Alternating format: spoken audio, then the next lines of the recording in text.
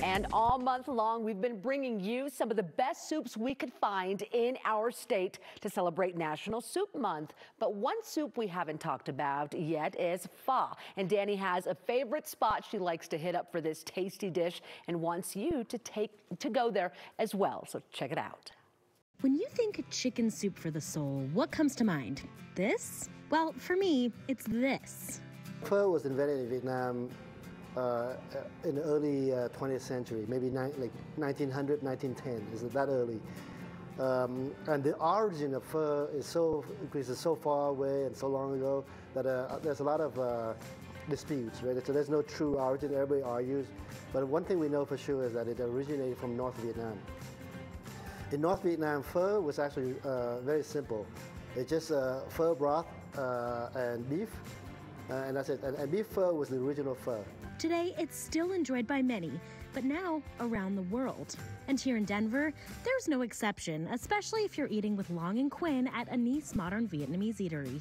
In the 20 years I live in Colorado, now almost everybody knows pho. Yeah, in 20 years of Colorado. And not only they know pho, they know how to eat pho. They know good pho from bad pho. So why name a restaurant after a spice? And to make pho, there are two spices that are required to make pho. One is star anise, and the other one is cinnamon. So we decided that we don't want to call our restaurant a pho something because there are so many pho something restaurants in Yeah, we don't want to pick the number. Yeah. So we call our restaurant Anise because that's a main spice to make pho. And the other reason is Queen, as a chef, right, executive chef, she doesn't want to make this a pho restaurant. She loves Vietnamese food, as she was saying earlier. She loves Vietnamese food. She loves the taste. She wants to introduce Vietnamese food to the American public. Even though that's true, pho is still Long and Quinn's top seller, and it's easy to see why. If you're thinking, I can still just make this at home, why spend the money? Think again. So we put about 64 pounds of bones into this pot here, and then we simmer it for 10, 11, 12 hours. And one of the things that we do that a lot of our restaurants do not do the same is, you see, our pot is actually smaller than all the other pots. And other restaurants they use a bigger pot. So our broth is a lot more concentrated, right? Because all those bones are now in just that small little broth there. You see on the bone and the meat, they're on the bone, they're very simmer, they're very tender. See? You can see it, see? They're very tender. So right now, this is not pho. Okay, what we're making here, we're just making beef broth, just stock. Right, beef stock, and that's all it is, just stock. This over here is not pho. We transfer a portion of this over here, and now in this one, this is pho. After we're done with this is pho. Yeah. Okay, so we transfer a portion of this over here, add more water, and add the spices that will turn it into pho. Quinn's love of cooking really started when she moved from Vietnam.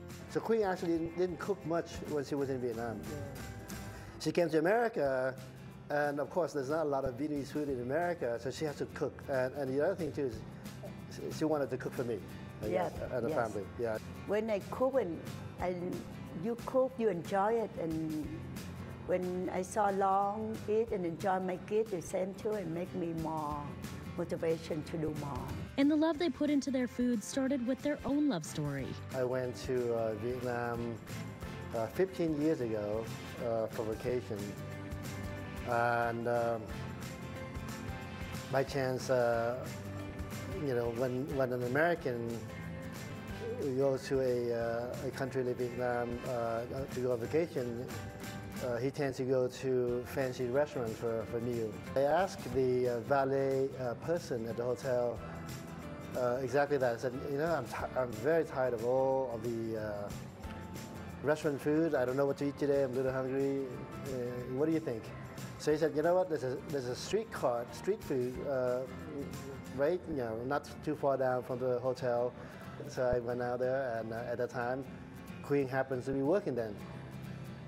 So we, and it was late in the day, I think about 1:30, 2 o'clock, so it's not really busy. So I was the only customer. So we started talking, and I said, wow, she's really pretty. And And I thought, wow, a very pretty person who's very knowledgeable like this, this is what I'm doing. She's gonna be my wife.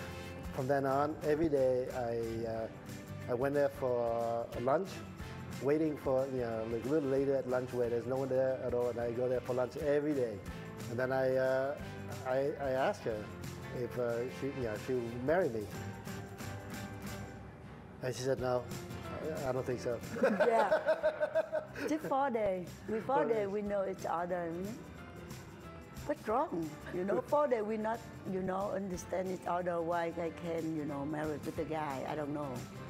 Yeah. But, well, the person very love the children, and he treat the people around him very nice. So whether you love Long and Quinn's story or you love pho, you'll love this 10-hour soup for the soul, cooked with love.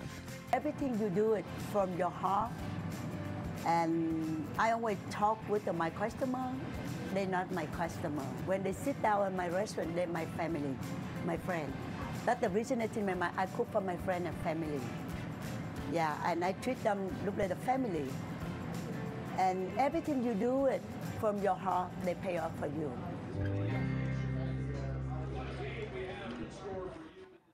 You can check out Anise Modern Vietnamese Eatery for pho and other delicious Vietnamese delicacies. Danny's personal favorites include their wings and their fresh spring rolls. Yum!